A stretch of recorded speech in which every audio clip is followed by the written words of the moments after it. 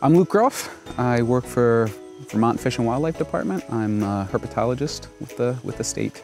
So as a herpetologist, I help understand the issues and the distribution of amphibians and reptiles. Here in the state, we have 11 snakes. Not all of them use the same habitats. You can find some snakes in aquatic habitats, so wetlands, say pond edges, reedy shores, things like that. You can find other snakes in open woodlands. All snakes here are what we call ectotherms, so they require sun and solar to sort of maintain or adjust their temperatures. So a lot of times we can look for basking areas such as rocks open to the sun, things like that. All right, so this is a common garter snake. This is by far our most common species in Vermont. Things to look for in this snake to identify it, you can see it's sort of got a dark head.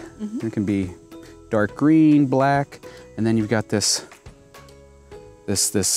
yellow stripe running down the center of the back, and then it's flanked by two more stripes on the sides. But typically they're there, and you can see as the snake bends, you can start to see some checkering between the top and the side stripes.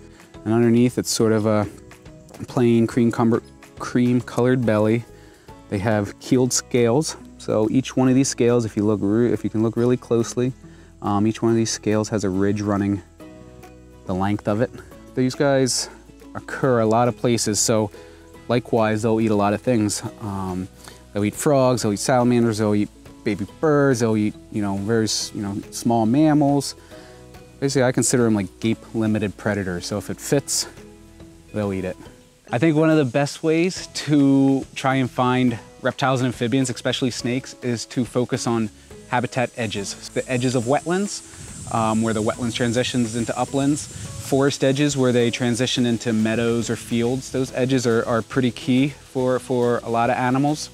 And also amphibians or reptiles, especially snakes in general, like things messy. So if you see an open woodland forest, an open woodland area with lots of downed trees, downed branches, rocks, things like that, places where snakes can get in and hide and seek cover, that's probably where you're gonna find them. So think down trees, think old stone walls, places like that. So in general with amphibians and reptiles, especially snakes, they don't necessarily need to be handled to be appreciated. If you find an animal under a rock or under a log, or you see one basking near a wetland, it's just cool in itself to stand there and appreciate it and see what it does on its own without your influence. So this is a water snake, a common water snake. This is probably our most aquatic snake in the state. And we can tell it's a water snake when it's younger. It's got these bands, these blotches that sort of form bands. It's got this beautiful belly with these red half moons. The lips, they've got striped lips, as you can see. And again, this one's got keels too, so it sort of looks rough in appearance. They're not found throughout the state. They're sort of found on the western edge of the state, associated with Lake Champlain and basins there. Often mistakenly identified as a venomous snake. Maybe rattlesnakes here, maybe cottonmouths in other parts of the country. So they're often killed over mistaken identity. It's just a dark snake with these sort of bands. And you can see the head's a little wide. It's not as narrow as some other of our non-venomous snakes.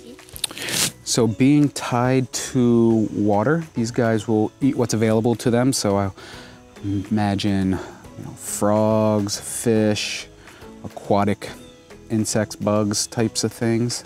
People have observed water snakes sort of herding fish and tadpoles towards the shore where they can get a bunch of them at once. And importantly, these guys will eat, they're carnivores, but they're also scavengers, so they will eat dead and diseased fish. So that actually is a boon for fishermen. It's true, snakes get a bad rap. They're unusual. They have these long, legless, tubular bodies. They're not something we typically see. They're kind of weird, and weird things not always are appreciated, but snakes are a critical member of our ecosystem and our food webs here in Vermont and elsewhere. The main benefit of snakes is that they're pest controllers, so they eat the things that you typically don't want.